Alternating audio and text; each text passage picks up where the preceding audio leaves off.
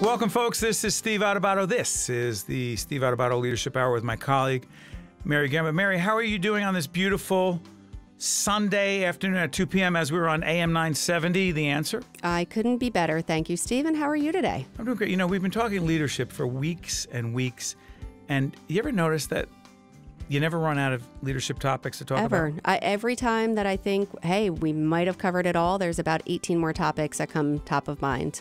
Yeah, and today we're going to be talking with our good friend Linda Bowden, who is the New Jersey Regional President of PNC Bank. Linda has been a leader in a lot of different venues, but being a leader in a very large, complex organization in an industry that is changing every day is going to be an interesting conversation. Also, I want to talk a little bit about the whole question of whether Linda thinks it's any different for a woman who happens to be in a leadership position versus someone who is a guy. And she's so smart about leadership. She's one of those people. In my book, Lessons in Leadership, you know, I talk about lifelong learning. Linda's a lifelong leadership learner. She doesn't stop. So while I'm bragging about her, I'm going to get this out of the way. Check out our website, stand-deliver.com, for articles that we never charge for on a whole range of leadership, communication-related issues, and Twitter. Absolutely. You can follow Steve on Twitter, Steve Adubato, that's Adubato, and then on Facebook, Steve Adubato, PhD. Got it. So let's bring in Linda Bowden, New Jersey Regional President, PNC Bank. How you doing, Linda? Hey, Steve and Mary. How are you both? Great to be here. Great to have you with us. Doing good. Linda, you know, one of the things that I've always known about you or noticed about you in virtually every public setting we've been in is you are upbeat, positive, carry yourself a certain way. And here's the loaded question. How much of your leadership approach is somewhat predicated or largely predicated on what I like to call your executive presence combined with your incredibly positive attitude? Well, thank you for saying that, first of all, Steve. And that is a very tricky question because I honestly think I am just basically a positive person. But I would also say that, you know, what that elusive term executive presence, that can come in many different shapes and sizes. I've seen very quiet, thoughtful, introverted people have a tremendous executive presence. I've seen people who are boisterous and really put themselves out there also have a great presence. So I think the key here is accepting your own style and embracing that and really leveraging that and knowing yourself. I truly think that is one of the hallmarks of a leader, knowing yourself, what your strengths are, and then really trying to optimize that, you know, and so from my perspective, you know, positive attitude does mean quite a bit. I do think it's contagious, but I would also stress that there are many styles. Okay. Steve Adubato with Mary Gamba on the line right now with us is Linda Bowden, New Jersey Regional President, PNC Bank. By the way, Linda, I've asked a lot of the folks who have joined us on the Leadership Hour this question. I want to run it past you. Where do you think, I'm going to try a different way. How much do you think your leadership style is predicated on how and where and who you grew up with? Well, you know, I'll tell you, that's an interesting question because I happen to be the oldest of 4 children, and I think by definition, if you're the oldest, you're thrust into that leadership environment. And so I do think there's something to be said for that. I think much of it is your experience. If you have the opportunity, and by the way, if I might say, Steve, just to sort of interject here, I think leadership is completely irrespective of organizational charts. It really doesn't matter what your position on an org chart is. It's really about personal power, not position power. And so if you have opportunities, especially during tough times, to really take that leadership role, and by that I mean simply creating a followership, showing others perhaps the path, motivating other people. Gosh, that could happen in any situation, and if you've done that, and if you've enjoyed it, and if you've had success with it, I think there's an opportunity to grow with that. You know, it's interesting, the whole question of leadership and organizational charts. Someone says, you ever see someone in whether it's in middle management, whatever the heck that means, or someone at let's say a lower level in the organization saying, I have to go to leadership to get the answer on this. And Linda just said, what are you talking about?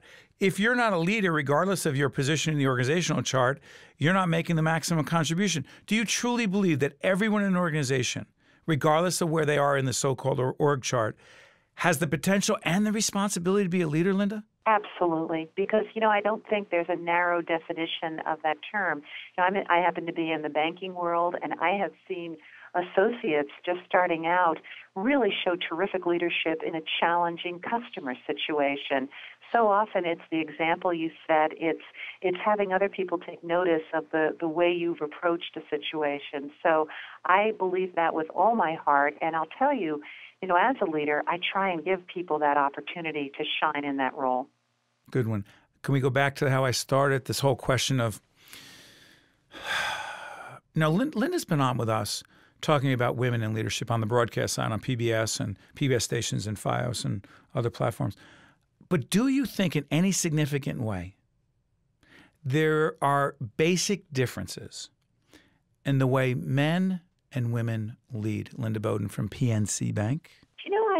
I do. And I will say I think those differences are fewer than when I first started out. I think, it's the old recognition of women tend to be very collaborative. There's more of a how do we work together on this? Perhaps, men are a little bit more patriarchal in terms of a top-down sort of situation. A great example of that, Steve, a few years ago, if you remember, we were very near to a government shutdown federally, and it was a very partisan situation. And you might have recalled the article, it was in the New York Times, about the female senators got together from both sides of the aisle. They sure did. Sat there and they kind of figured the whole thing out, because it really wasn't about who's going to win here and who's going to lose. It was very much about how do we come together and solve this problem. Now, as I said, I do see those differences really minimizing as we get further into this particular century, which is very encouraging. But I do think we've been acculturated very differently, men and women. So some of those differences still exist. Steve Adubato, this is the Leadership Hour. We're on AM 970. The Answer, you can every Sunday at 2 p.m. The second half hour of the Leadership Hour is, in fact, our series State of Affairs, where we, in fact, talk to a whole range of state leaders in New Jersey about very difficult, complex problems. We're on the line with Linda Bowden, who is the president, the regional president of PNC Bank in New Jersey. Mary, you and I were talking before, and I want you to follow up with Linda. We were talking about the challenge of keeping it, quote, personal leadership in a very large organization. Steve and I, Linda, we were talking just a little while ago, when it is a large organization and you do have so many people that report to you and then there's people that report to them, how do you keep that personal connection? So, I mean, obviously you can't know everything about everyone in the organization, but how do you let them know that you genuinely do care about them as a person and they're just not somebody else on an org chart? Well, I think there are a couple of things. It's a great question. I think, first of all, I'm a firm believer in values slow down in an organization and ideas slow up. So the natural corollary to that is, as a leader, you've got to be a good listener and you've got to be out there. It's not unlike how we view our clients. We would never make a decision around our customers in terms of products they might need without getting out there and ensuring that we have a good understanding of their thought process. It's very similar with leadership. You've got to be out in the field with people and listening to what their challenges are, listening to their ideas for how things can improve, and as always looking for those opportunities to recognize them for what they are doing, especially when they're doing it well.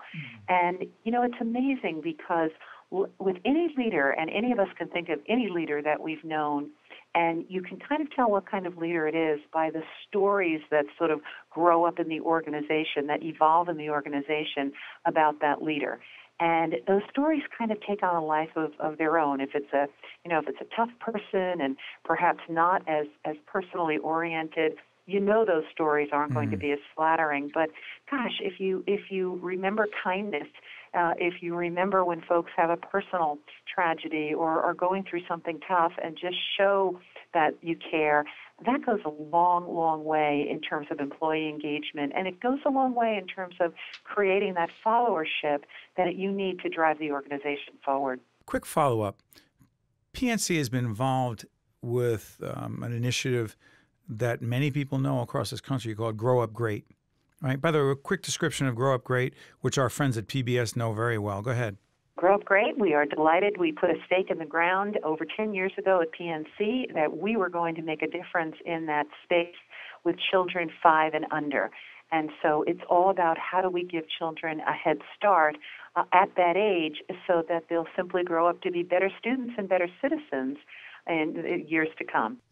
The reason I asked is because as I appreciate, respect the Grow Up Great initiative, and by the way, on the television side, PNC has been a long time underwriter and supporter of what we have done in public broadcasting. I often ask myself, when it comes to the Grow Up Great initiative, is it in part teaching leadership to kids 5 and younger?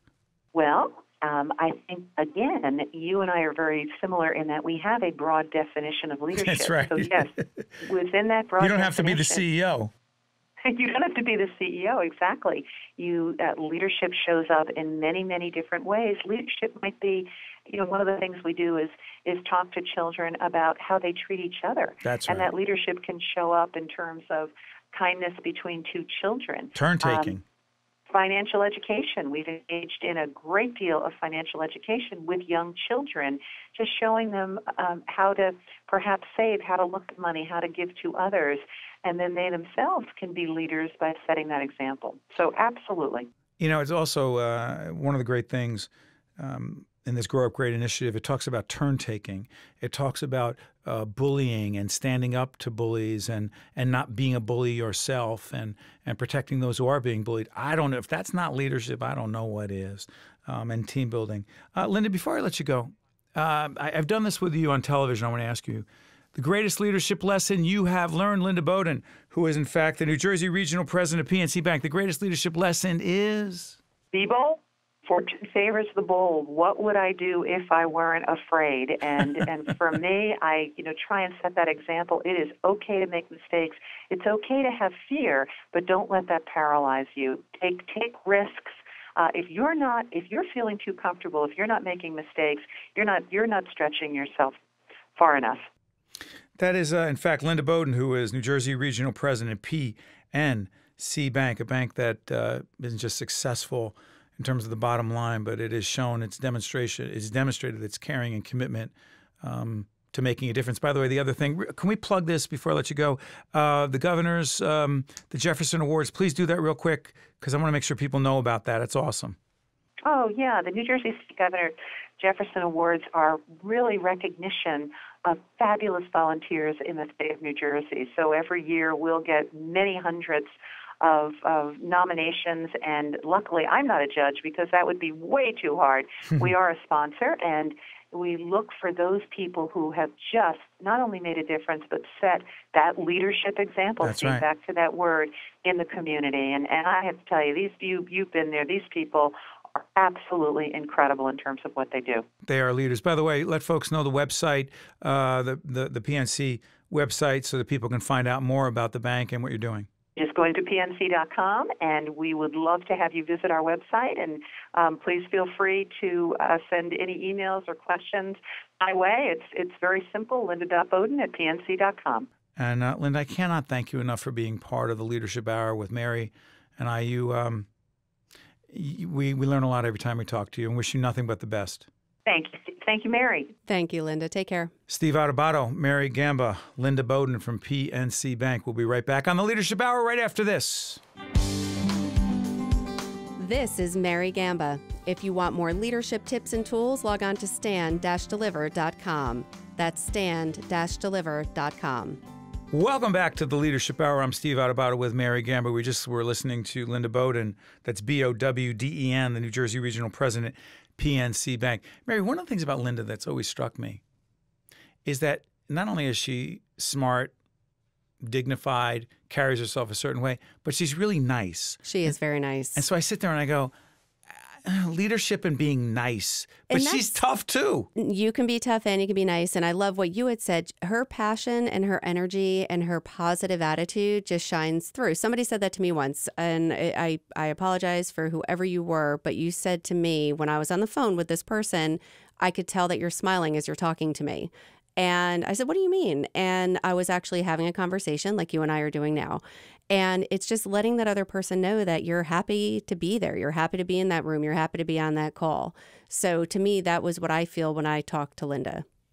You know, it's interesting, though, but I know, because I've known Linda for a long time, she makes incredibly difficult decisions, and we've talked about this before, not every decision, in fact, many of them are going to make some people unhappy, but doing it with that positive attitude, it doesn't make it any less difficult to hear, but it is different if it's coming from someone who is carrying him or herself in a certain way. Yeah, and she had said that too. The values flow down and ideas flow up.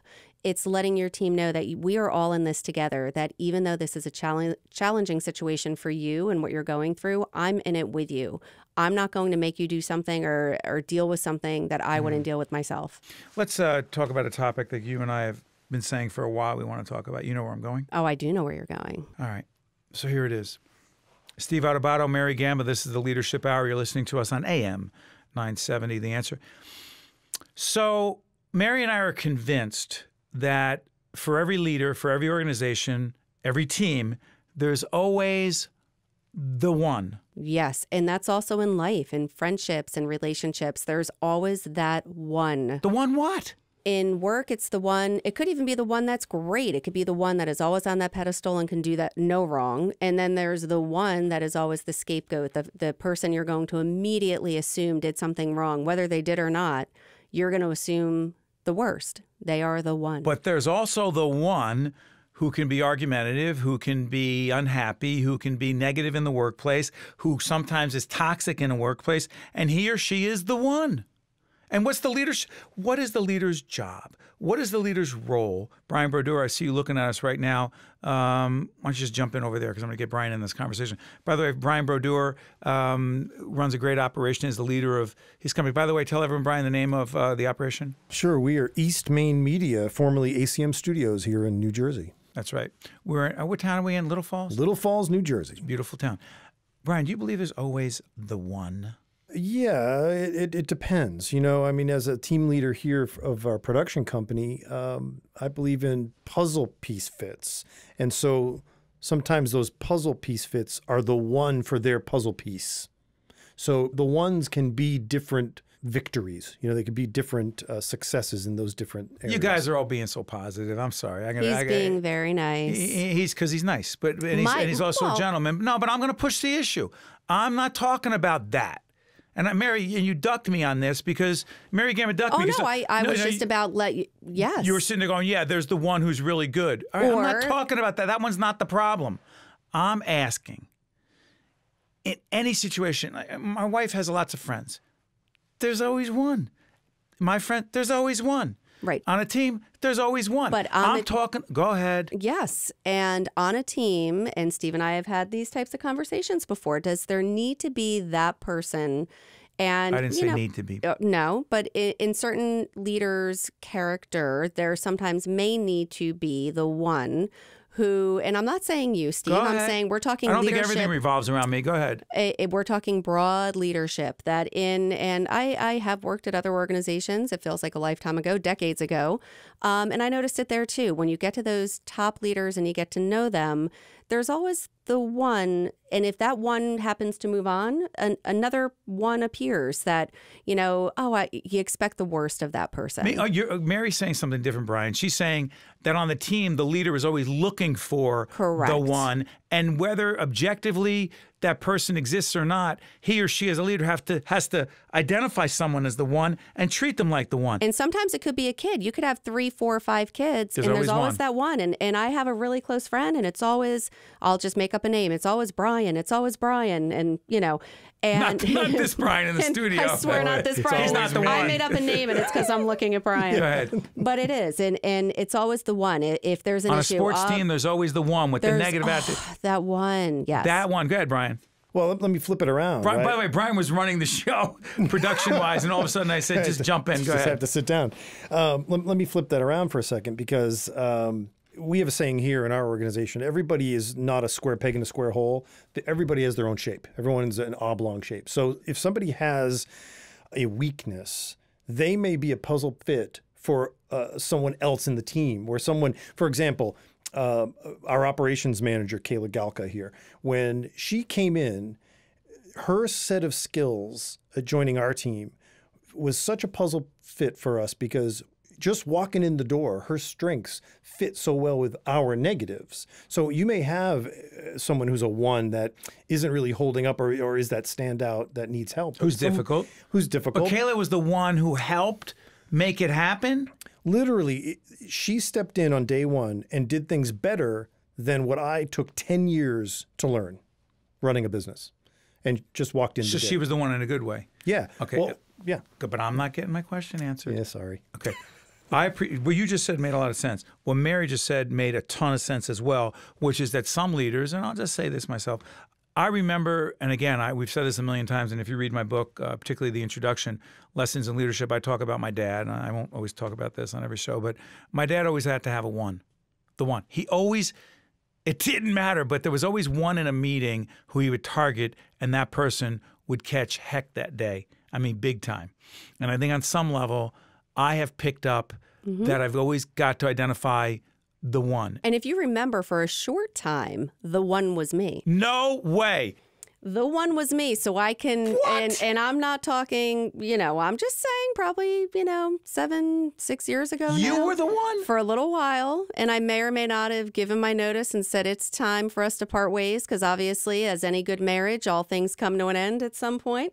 But we got past it because we spoke as adults and we put everything out on the table. Wow. But not everyone is that open to taking that time to sit with their boss. And again, this is not about you. This is about just leadership Any in leader general. listening right now can help. Can be helped by this. Exactly. And, again, we all have friends that work in different types of organizations. And I've talked about this a lot. There's always that one that just becomes the thorn in your side.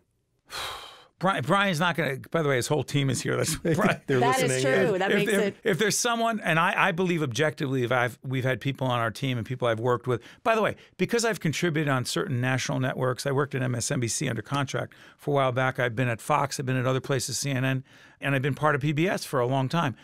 I look at different departments. Those people don't work for me, but I'm looking at that team going, oh, she's the one. He's the one.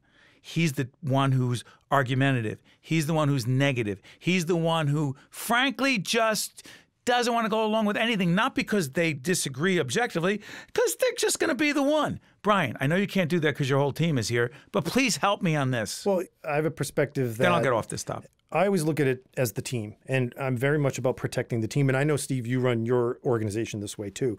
I am not afraid of letting go a weak link. The one in that case. Because it will protect the success and integrity of our team.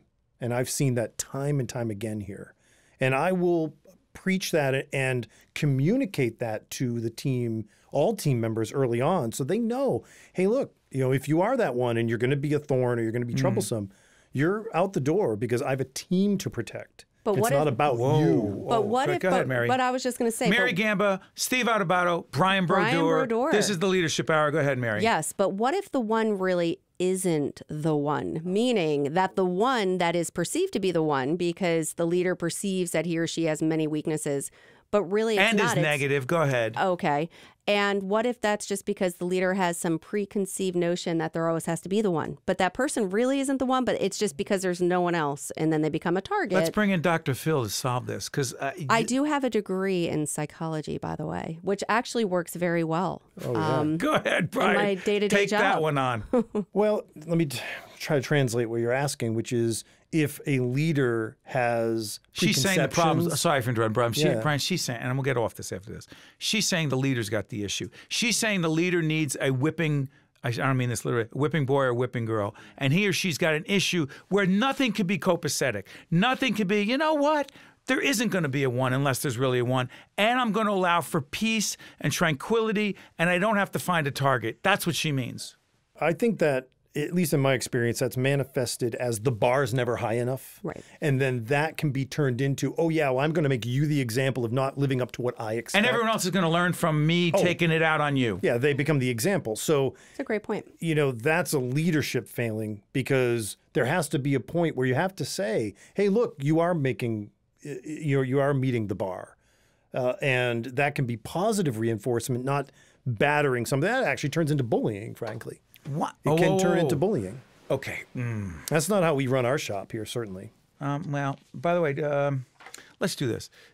We can't take a break, right? We can do whatever you want, Steve. That's the beauty of the Leadership Hour, the Steve Adubato Leadership Hour with Mary Gamba. And Brian Brodeur clearly contributes to the leadership because he's the leader.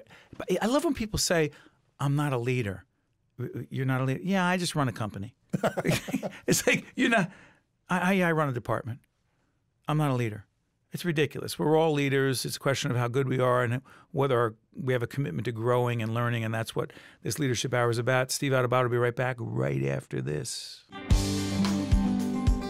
This is Mary Gamba. If you want more leadership tips and tools, log on to stand-deliver.com. That's stand-deliver.com.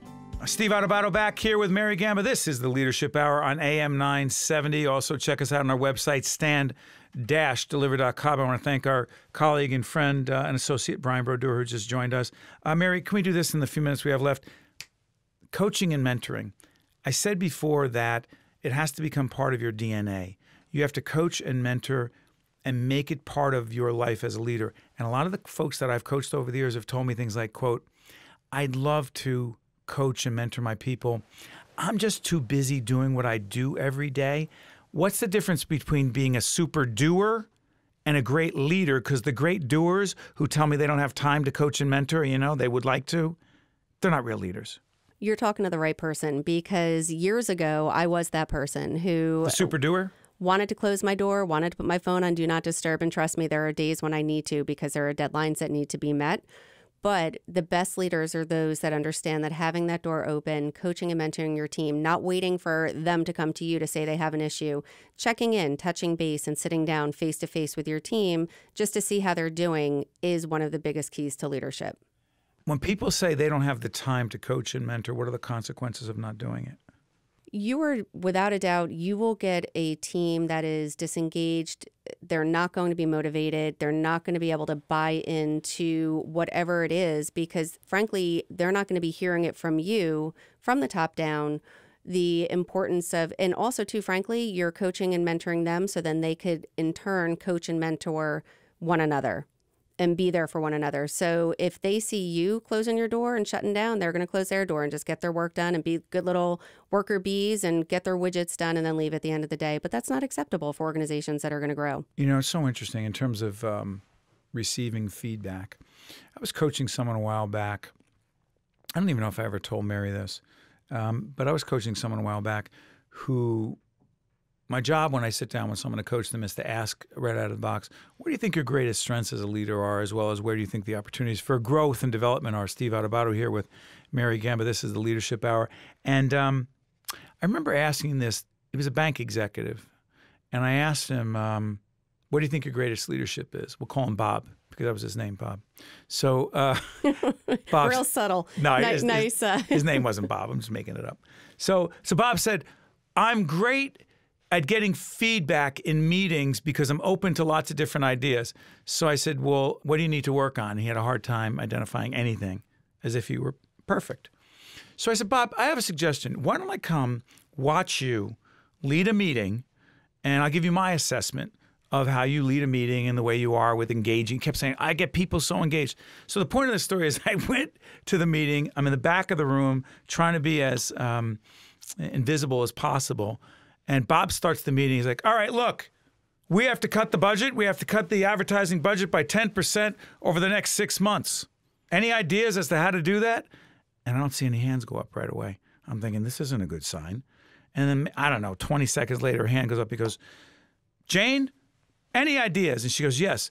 I'm thinking, Bob, that the billboards that we're putting up out there, I'm not convinced that there's any real ROI, return on investment. I think it's not the greatest investment. Before she even got halfway through, he goes, Jane, did I ask for stupid ideas? I asked for a productive idea as to how to cut the budget. Those billboards were my idea, and there isn't a way in the world we are going to take those billboards down. Those billboards are effective.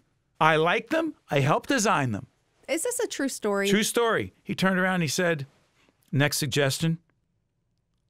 And I watched crickets, dead silence. And he said, come on. You remember the Ferris Bueller movie? Oh, yeah. Bueller, anyone, Bueller. That's what it was.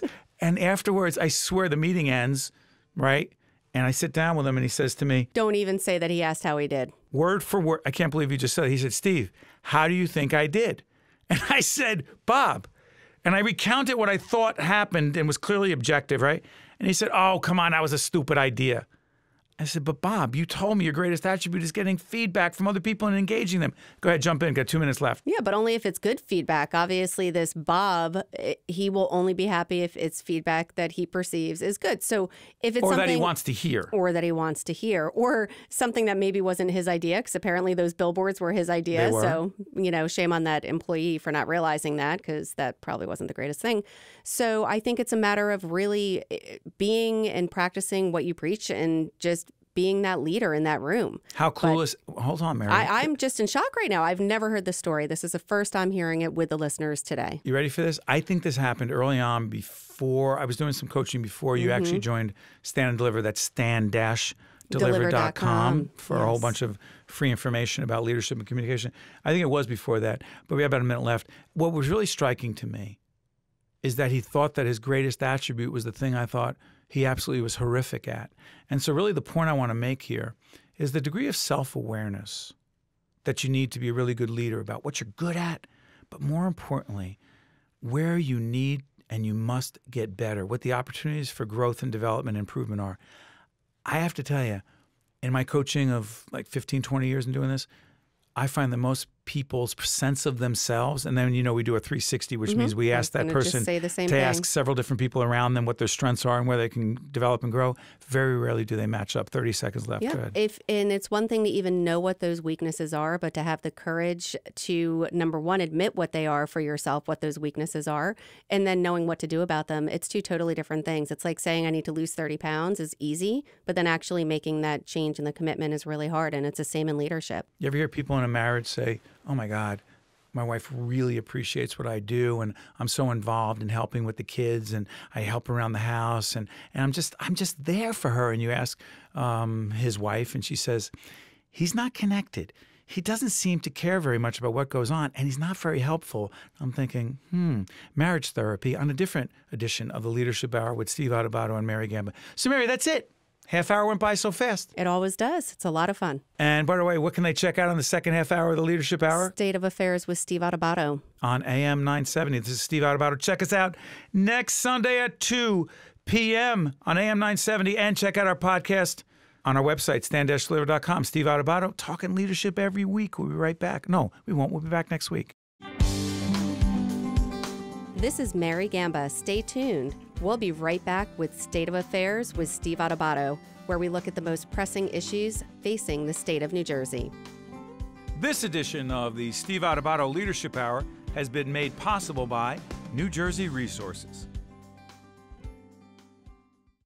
Hi, I'm Barry Ostrowski. At Rutgers Health, we believe that everyone needs to be informed about the important healthcare issues affecting their lives. That's why we're proud to support the important educational programming produced by the Caucus Educational Corporation.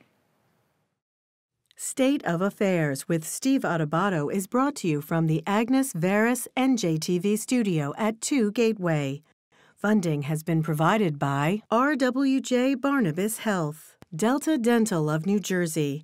Everyone deserves a healthy smile. The Turl Fund, supporting Right from the Start NJ. The Nicholson Foundation, supporting Right from the Start NJ. The Robert Wood Johnson Foundation. NJ Best, New Jersey's 529 College Savings Plan. Turn a dream into a degree. And by New Jersey Sharing Network, dedicated to saving lives through organ and tissue donation.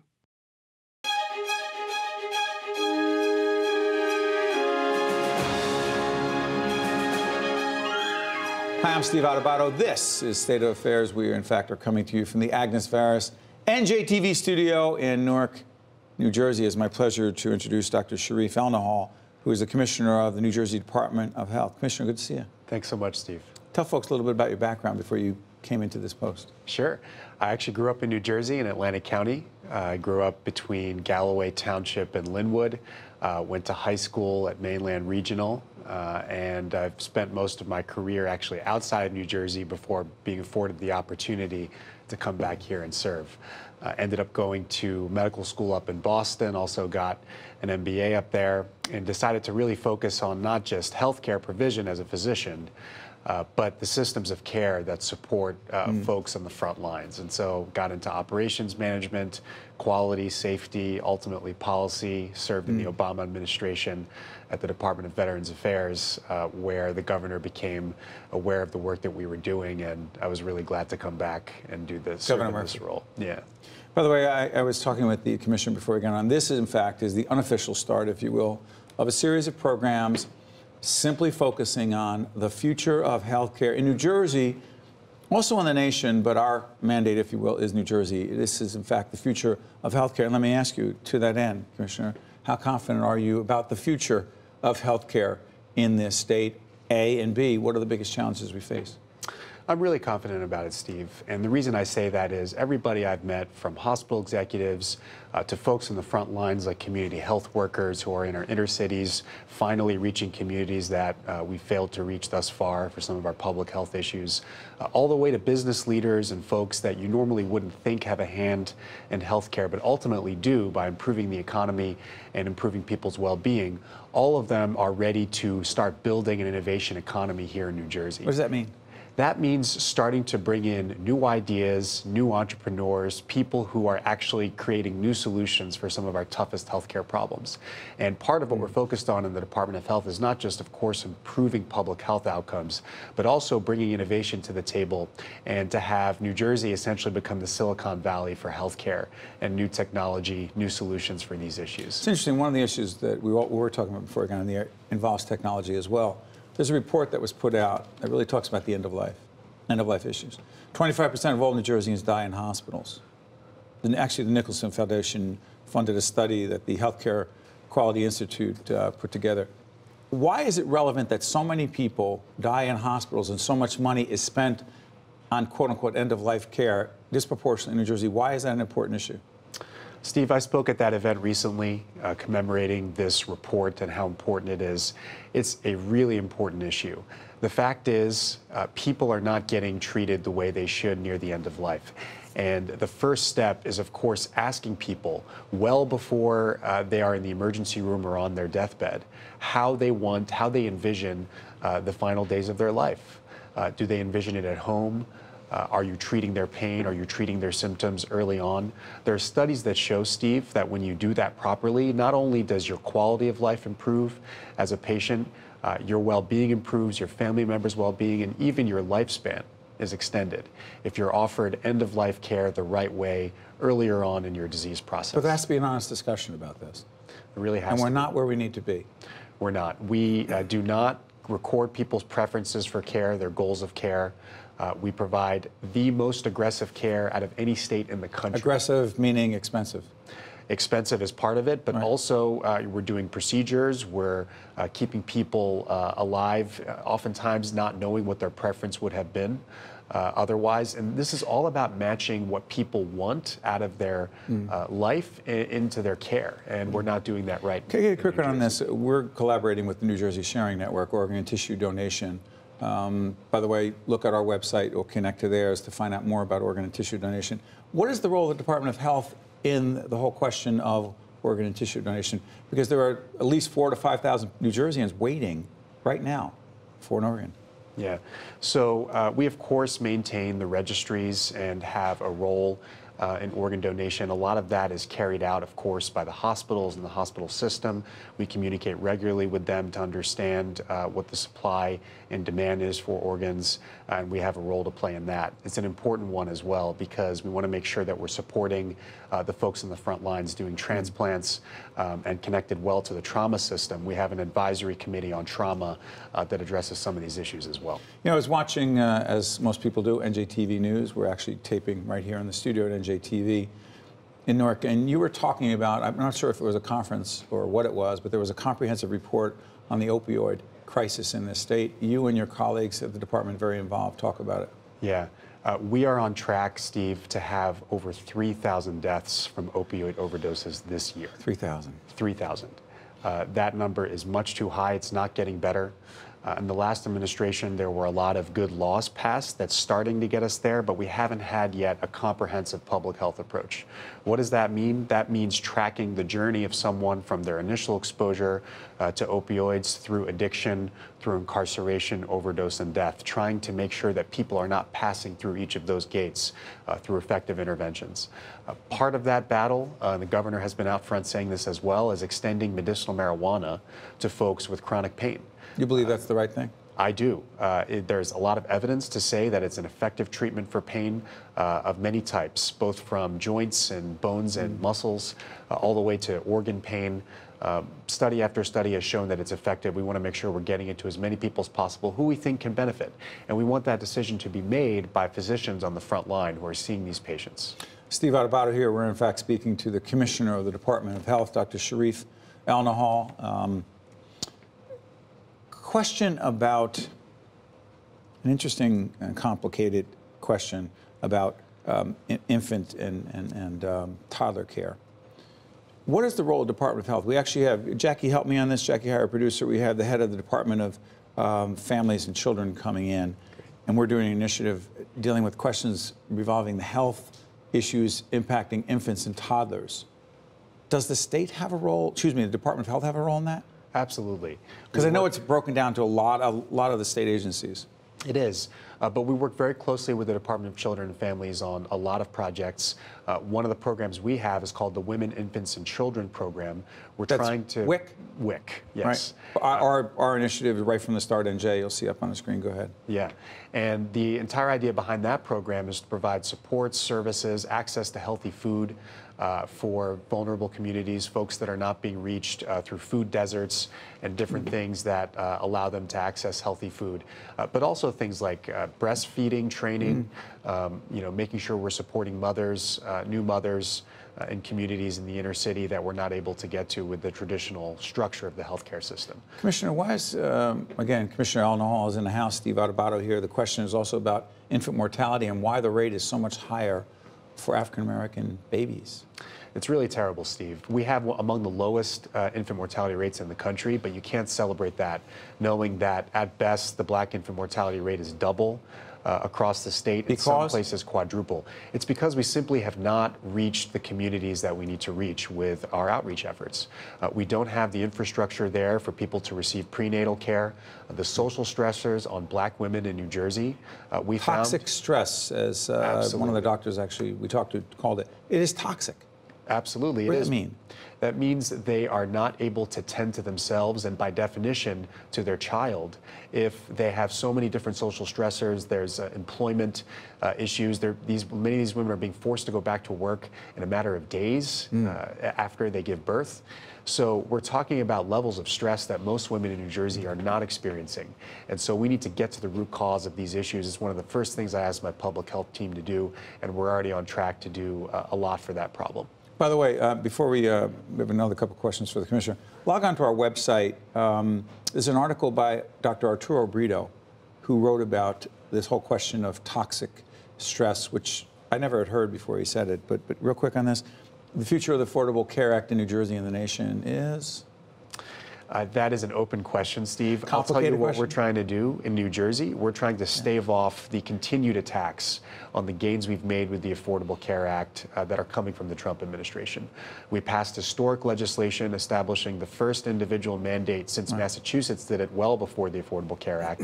That'll hopefully stabilize the exchanges. We're also going to have a reinsurance plan that essentially covers the cost of some of the sickest patients in the exchange. That should help lower premiums and, of course, therefore have more people enrolling.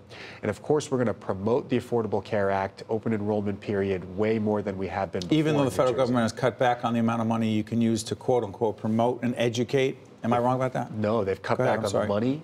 They've cut back on the open enrollment period. So it used to be 3 months. Now it's only 6 weeks. So these are all intentional actions that are being taken in Washington to undermine the Affordable Care Act. And the people paying for it, Steve, are the patients, the people who've benefited from coverage, the people who've gotten treatment for diseases they've had for a long time but were denied based on their pre-existing conditions. You're listening to Dr. Sharif El-Nahal, Commissioner of the Department of Health in the state of New Jersey. I want to thank you for joining us here on State of Affairs. Hopefully you'll continue to be a part of our conversation on the future of healthcare in New Jersey and the nation. We appreciate you joining us. Thanks so much. Thank you, Commissioner. All the best. Thank you. Okay. We'll be right back right after this. To see more State of Affairs with Steve Adubato programs, visit us online at stateofaffairsnj.org. If you would like to express an opinion, email us at info@caucusnj.org. Find us on Facebook at facebook.com/Steve Adubato, PhD. And follow us on Twitter at Steve Adubato. State of Affairs is pleased to welcome Kevin Lyons, Associate Professor for the Department of Supply Chain Management at Rutgers Business School. Good to see you, Kevin. Nice to see you as well, Steve. First of all, describe supply chain management. Supply chain management came out of an academic exercise of taking procurement, operations, research, and then formalizing it so that when you are in a major corporation, let's say, and you need to acquire goods and services, that you do it in a formalized way, and that all your agents and customers along the way are in that chain. So it's actually literal what it says. We want supply, but push it through a chain. Let's bring it into Newark. There's an initiative that we've done some programming on. We've talked to Ras Baraka, the mayor of Newark, excuse my voice, and others, particularly folks at RWJ Barnabas Health, who have talked about this and as a part of their social impact initiative. It's called Hire.Buy.Live Newark, right? That's correct.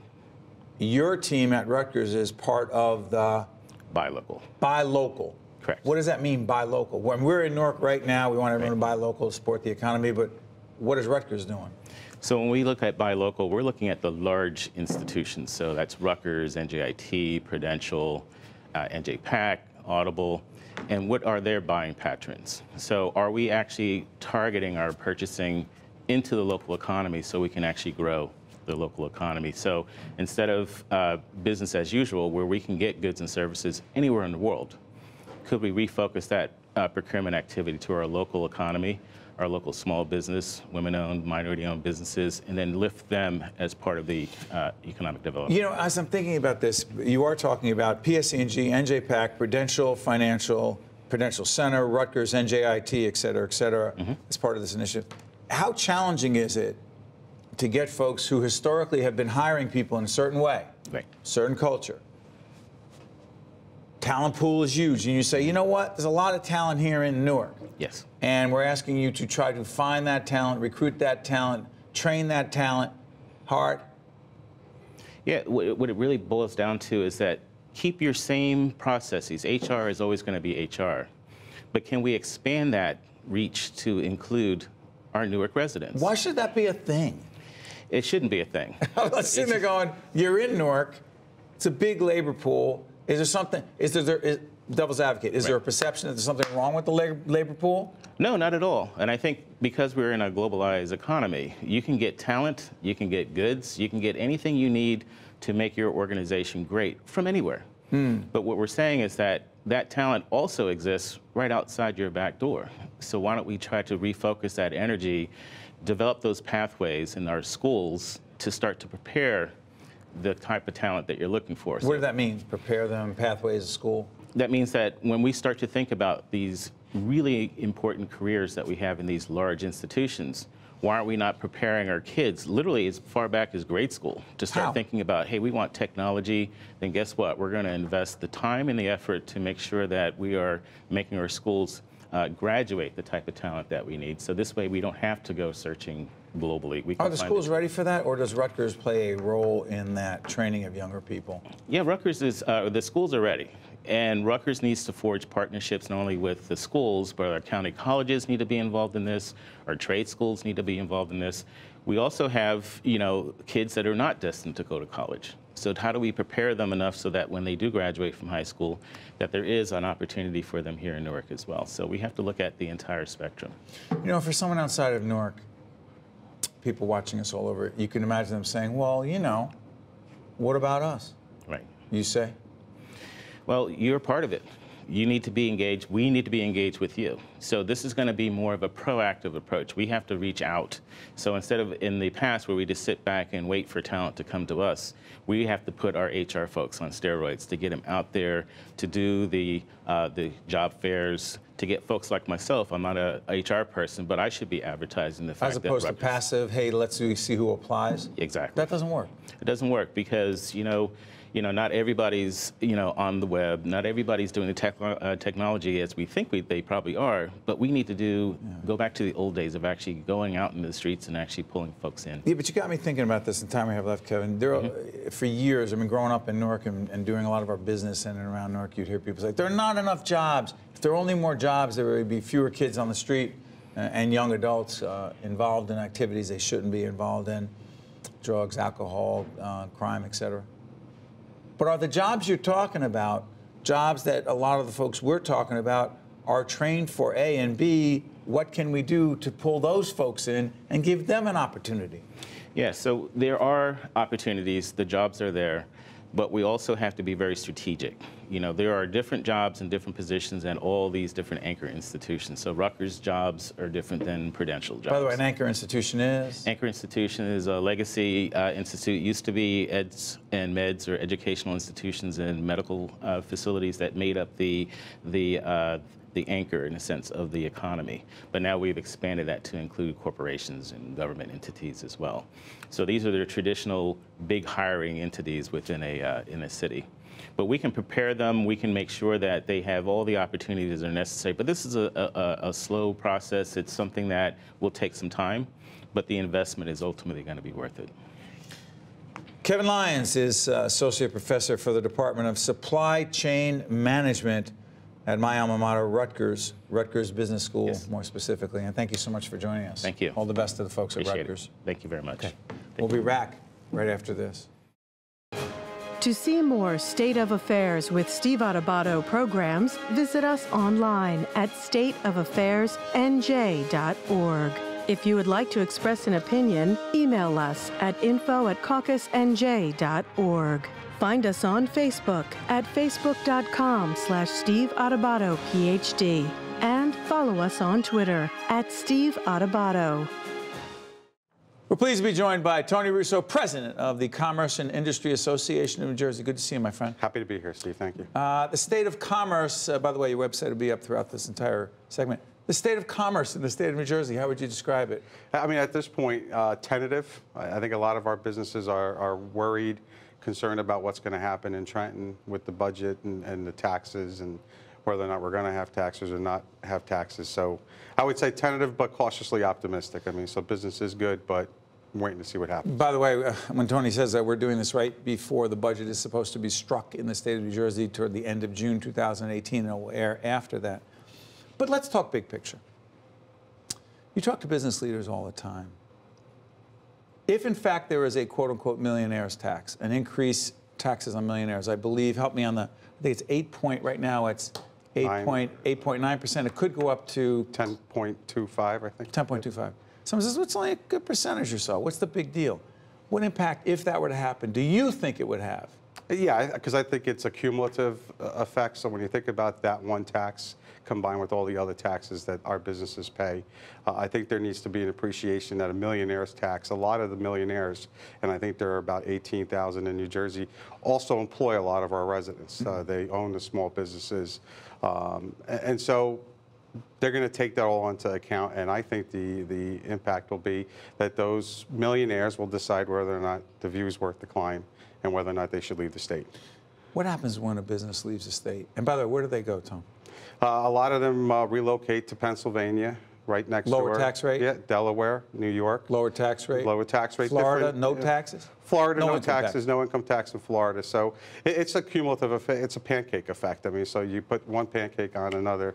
Each one is a tax, a fee, and then when they take it big picture, they'll say, you know what, it's time maybe to move elsewhere. Okay, by the way, we're talking to Tony Russo from the Commerce and Industry Association of New Jersey. By the way, we happen to be promotional colleagues. We cross-promote each other's work. But I'm curious about something. What about those who say, you know what, people who have the most should pay their fair share, so what are they complaining about, you say? Yeah, and they do. A lot of our companies give back to the local community, charitable good works. Again, it's not a question of whether or not they are paying those taxes. What our companies want to see that the Trenton, the lawmakers, also take a look at cutting spending And that's something that's not happening right now. There's all the talk about raising the corporate business tax, the millionaire's tax. Yes, by the way, Senate, sorry for interrupting. The Senate President, Steve Sweeney, was right here on this set on NJTV talking about a corporate tax. Governor Murphy is proposing a millionaire's tax, an increase in the sales tax. We don't know what's going to happen. We'll see. Cumulative effect. But the cumulative effect in that, and really what I wanted to say, what's absent in the discussions, right, in Trenton right now between the governor and the state legislature is any talk of really spending cuts. And I think that has to be put on the table. The proposed budget, again, we don't know what's going to happen, is an increase, is it 1 point, help me on the number, Michael Aaron, who's in the newsroom, he'd have this number. I think it's $1.5 billion. That's not a cut. Well, but I guess the point I'm trying to make is that, to your question, do our businesses want to pay those taxes? They would pay those fair taxes if there's also discussion on trying to cut spending in Trenton. So if you're short $1 billion, I think you're obligated to also look at the programs to see where you can save some money and make some cuts before you go to raising the taxes. But also the other thing I want to mention too is the fact that the third item here, and we say it all the time when we testify, is they should look at testify before the legislature. I'm sorry, before the legislature is increasing the tax base. So the number of entities that actually pay the taxes. More people paying. So bring that investment into New Jersey. Okay, how about this? State and local deductions, SALT. Right? SALT, right? The Trump administration argues biggest tax cut years stimulating the economy. But in states like New Jersey, Tony, speaking to Tony Russo from Commerce and Industry Association, it's a $10,000 cap on which you can write off on your taxes for your state taxes and your property taxes. And I live in Montclair. Let's just say we pay our fair share and then some. But then you got the state income tax. You can only write off 10 grand. That's it. Most folks in New Jersey, they pay a lot more than that in state and local property taxes, right? Yep. That's killing people. How is that making sense for a state like New Jersey? It doesn't, and that's one part of the governor's proposed budget that we actually support, is he wants to raise that cap for that SALT or state and local taxes up to $15,000. So that's one thing that he proposed back in March that we actually, as a business community, support. Hold on, I want to be clear. That cap. The state is saying, let's raise the cap from $10,000 to $15,000. And the Internal Revenue Service in Washington is saying, hold on one second. We have a new federal tax law. You can't mess around in a state and change that. That's a federal issue, not a state issue. Well, it's not. It's the deduction that I'm allowed to take at the state level. So this is on your state income taxes. Oh, on your state income taxes. I'm sorry. Not on so your cap will go up to $15,000.